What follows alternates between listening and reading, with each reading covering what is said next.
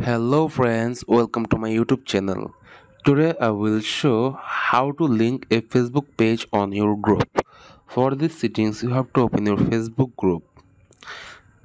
Go to Facebook and click three dot icon and click to groups option.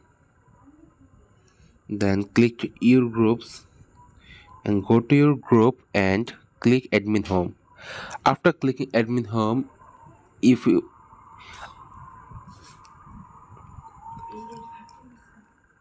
after clicking admin home, then click to settings option. Then you have to scroll down and click to link page. Then you can see your page here. Then click your page and your page will be linked soon.